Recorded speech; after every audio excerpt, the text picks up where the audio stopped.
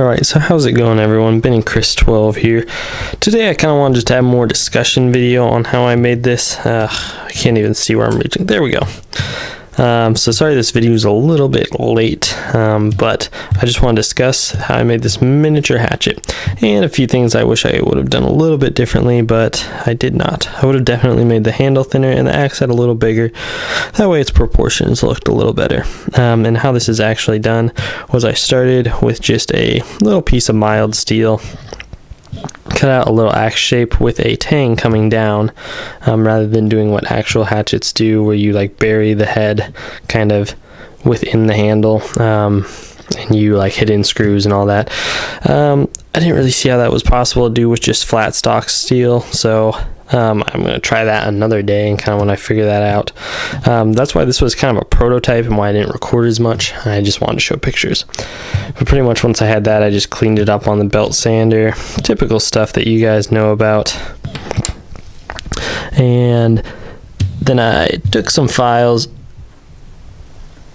and there we go. Ground in a groove up there, cleaned up all the sides and the back. Cleaned up pretty much everything with just a hand file, and then drilled this little piece of wood, which is definitely a thick little piece of wood, and put it in there. Put a little bit of Gorilla Glue, which I still need to clean up. I don't know if it'll focus. You can see that little bit right up there, right along there. Gotta clean that out. So yeah, little hatchet. This one I'm not giving away, otherwise I would have put like giveaway in the title and probably showed a little bit more of the video. But I just kind of wanted to discuss about this and tell you guys kind of how to make it roughly. It's a super easy project. You could even drill a hole down here and put a little keychain on it. These would be easy to make in large quantities.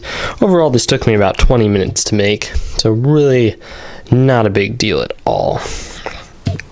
Just so you guys can have something to actually compare this to, there's a razor blade, because everybody's hand sizes are slightly different.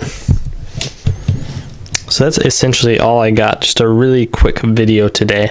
I do also want to say I'm probably going to make a little chef's knife here pretty soon, and I'm going to start some blacksmithing and casting up pretty soon. I thought school break was going to be a lot less busy, but it's actually way busier than I had even imagined. I'm extremely busy like every single day. So anyway, I hope you guys like this video. Let me know if you want to see some more, and I'll see you next time.